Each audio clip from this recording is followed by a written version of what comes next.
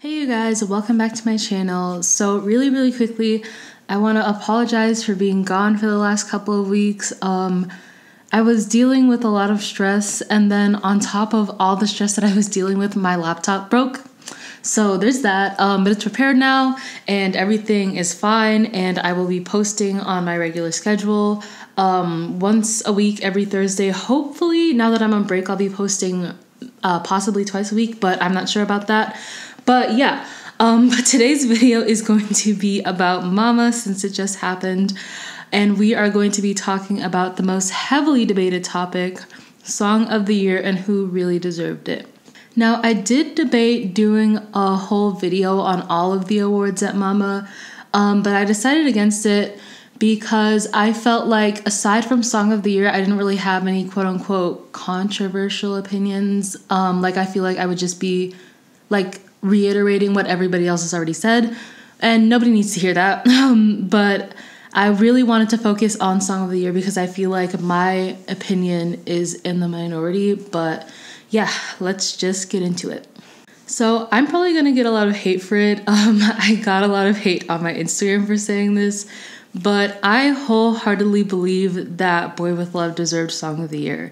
I know a lot of people were mad that Fancy didn't win, and honestly, I do prefer Fancy as a song over Boy With Love, but I 100% believe that BTS deserved to win Song of the Year for Boy With Love.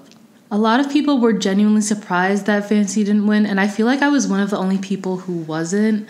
Like, if you look at the numbers and the impact Boy With Love had compared to Fancy, it makes sense why Boy With Love would win. And I know a lot of people outside of the fandom didn't really like Boy With Love, but I mean, despite all that, it was easily the most popular comeback this year. It was the first song to hit a PAK in 2019. They received the most music show wins since the start of the 2000s. They even broke 3 Guinness World Records with the release of Boy With Love alone. It literally has way too many achievements for you to list in this video, but if you do your research, it's clear that Boy With Love was undeniably more impactful than any other comeback this year. So I know a lot of people are going to say stuff like, well, everybody loved Fancy and a lot of people didn't like Boy With Love, and Fancy is Song of the Year because even non-onces like the song. This is definitely true. Like I said, I personally, oh, my voice just cracked. But like I said, I personally liked Fancy more as a song than I liked Boy With Love as a song. And I honestly listened to it way more frequently. But this situation brings us back to Mama 2017, when people were mad that Signal won over Red Flavor. Twice got a lot of shit for winning Song of the Year over Red Flavor, but when people actually did their research, it became clear that Signal was more successful than Red Flavor. So yes, people did prefer Red Flavor, but Signal was undeniably more successful, which is why it won, just like Boy With Love and Fancy. This is a problem I really want to point out because every single year we deal with the same thing. People getting mad over Song of the Year because they think it didn't deserve it because it was less talked about on Stan Twitter. It's just like bandwagon standing a group or soloist. Just because a song is talked about a lot doesn't make it the most successful song. A lot of K-pop stans mistake a song being talked about a lot on Stan Twitter for popularity, but the fact is that it doesn't matter how many people were talking about what a great song Fancy was when it just didn't have the numbers and impact to compete with Boy With Love.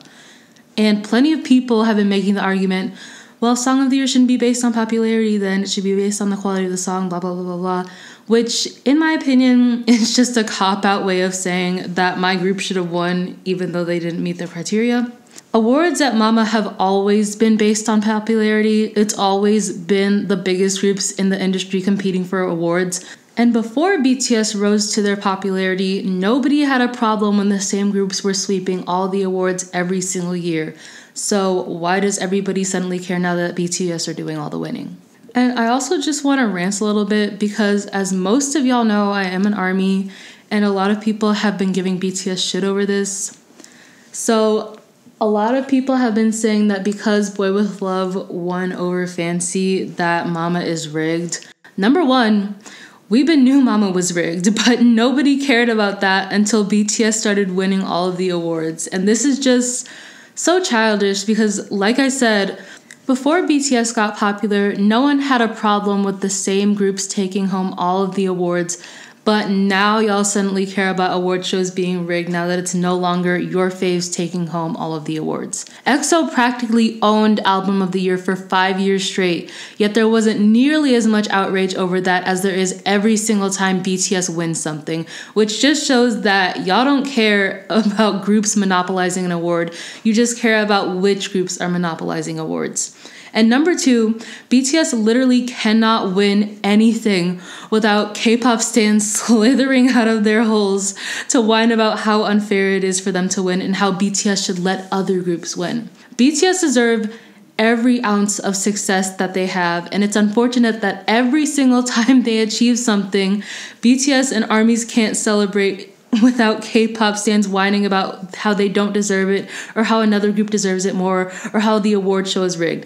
So I, as an ARMY, refuse to take any of those complaints seriously, and I suggest other ARMYs do the same, because at this point, it's like a hobby for some people. People complain anytime BTS do something, and I'm tired of listening to it.